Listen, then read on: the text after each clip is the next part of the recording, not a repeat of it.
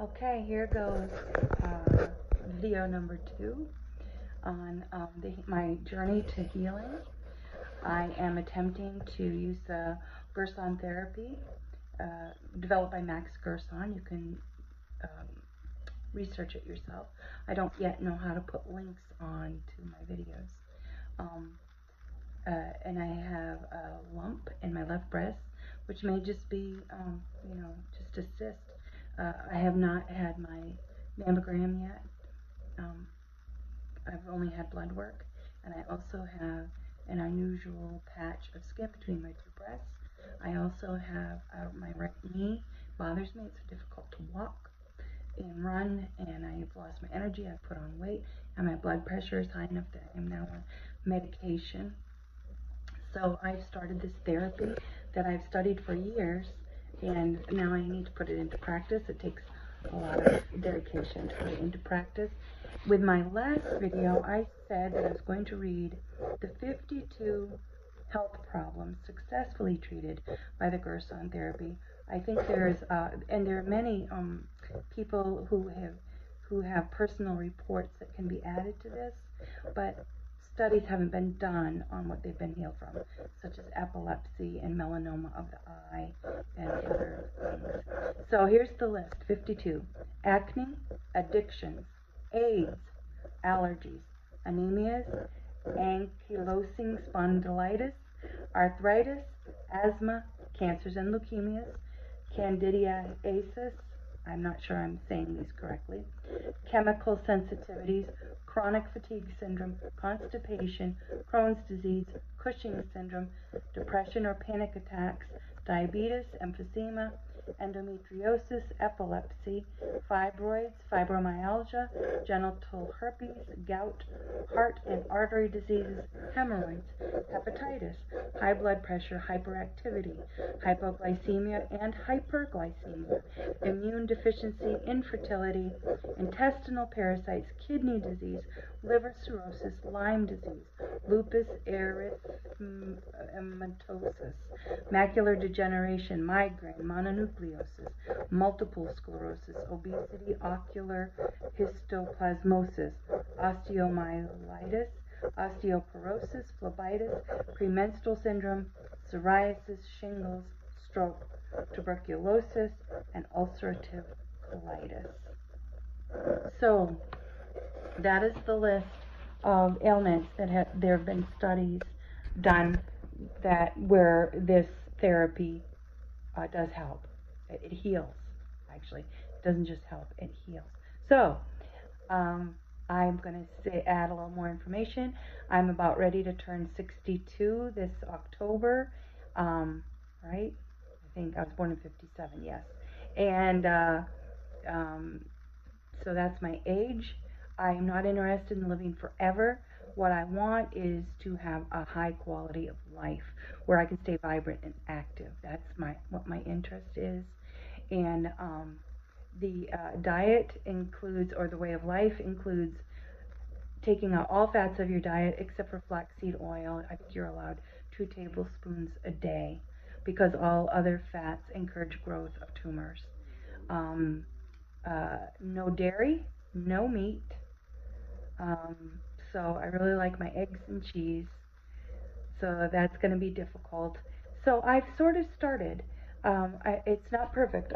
I really wanted to let you know that this is real life.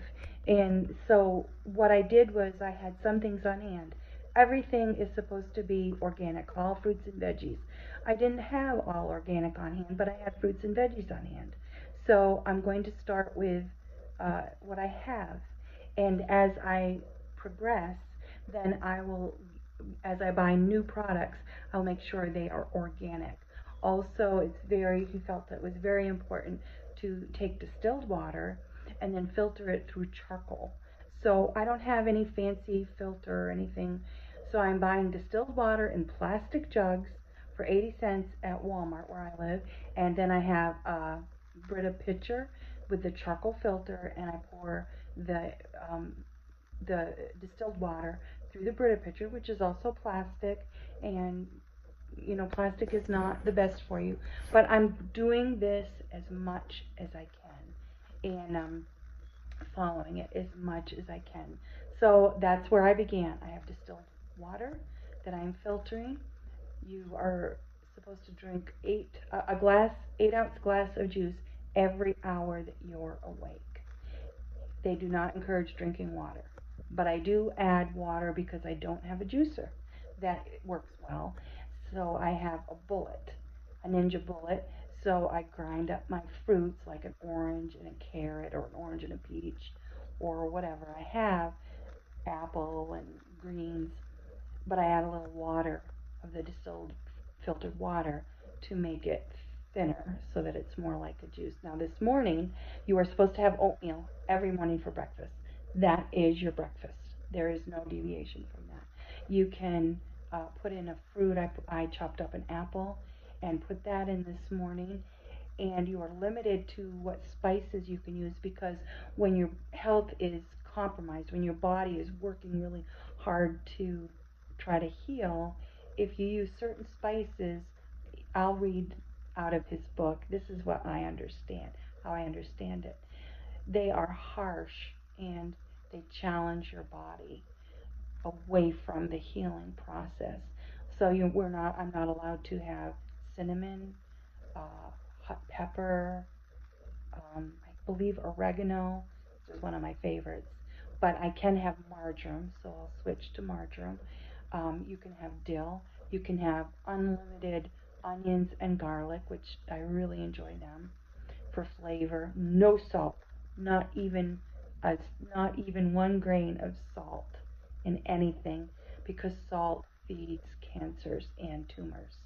Um, uh, no pepper, no black pepper. Um, uh, yeah, no cinnamon. So what I put in my oatmeal was I put in a dash, a little bit of nutmeg, but I need to even research that to make sure that was okay to put in. I knew cinnamon was not okay. So, and then I took my leftover, I hadn't finished my first cup of juice yet, which was orange and peach, and I actually poured that into the oatmeal as well and stirred it instead of the milk. Okay, so I really enjoy my decaffeinated coffee in the morning with creamer, which I use a creamer that is not it has no chemicals. It's dairy based and sugar and flavor. And so I had a cup of that coffee this morning. In my mind, I'm thinking I'll run the creamer down, which I think it's half gone or more than half gone. So I'm going to run the creamer down because nobody else in the house uses it. And then mentally, I will be building up to no more coffee, no more creamer. Because when you're not supposed to have coffee, not even decaf. And teas are very limited. Organic. I found an organic, I think it's like for bedtime, and I believe it has valerian and peppermint or spearmint in it, and I don't know what else. But I had my first cup last night, and it was very good. But I'll tell you, I've started it today. I had borscht, which I had already made previously, and it is on the list of foods, except the borscht I made had chicken in it. But I'm going to finish it up. You're supposed to have 8 ounces of soup with your lunch and 8 ounces of soup with your dinner every day. There is a recipe for it's called, I believe, Hippocrates soup. And once this borscht is gone, that's what I will make, and that's what I'll have. But for now, I'm eating the borscht. And so I had that today for lunch. And then you're supposed to have salad, and then soup and salad, and then more vegetables. Like if you keep going, if you drink every cup of juice you're supposed to drink, if you eat everything you're supposed to eat, basically you're eating like all day. And if you stay focused on that, that I can have something to eat, you're not deprived. I mean, I'm not saying I'm not gonna miss, uh, you know, a piece of deep fried fish or a good burger or a pizza or, my daughter makes wings every Sunday, and no wings. And So there will be, there will be alternatives. I can probably figure some things out. I've made cauliflower crust for pizza before, but I can't put any cheese on it. Now there is a recipe in the book that says I believe you can strain non-fat organic yogurt, and it can't have any fat, but if you strain it, then it solidifies down to a ball of cheese. So I may try that, and I can do the cauliflower crust with a little bit of flaxseed oil, and I can have tomatoes galore. So you have to work at it and be creative. But like I said in my first video, do I want to be overcome with more and more, not calamity, but restrictions on my health and movement? Or do I want to make an effort to, become more vibrant, more active, more lively? So that's my goal, and I'm heading in that direction. I have organic carrots and organic apples, non-organic cabbage right now, but I'm going to finish it up.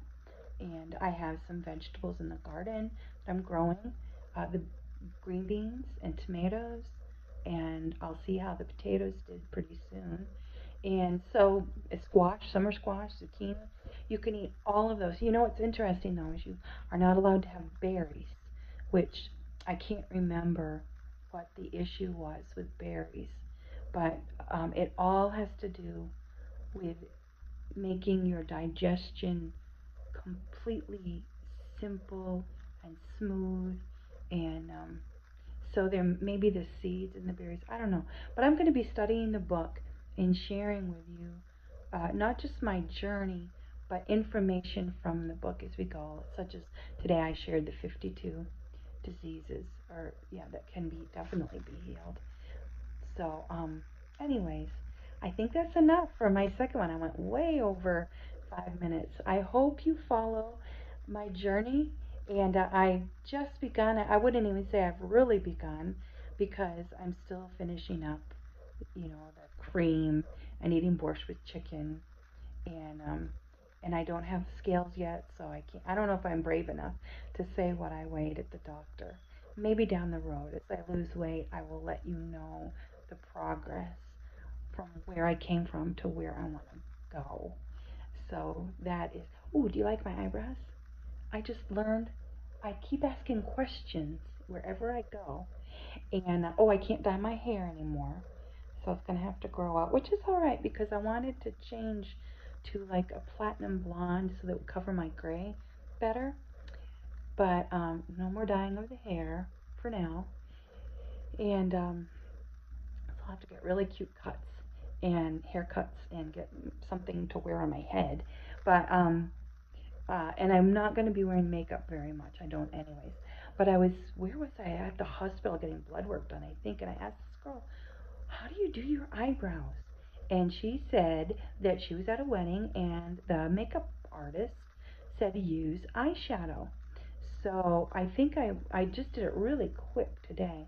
But that's the best they have ever looked doing them myself. I want to get them even, I want to fine tune it, but that's the first time I've ever done it.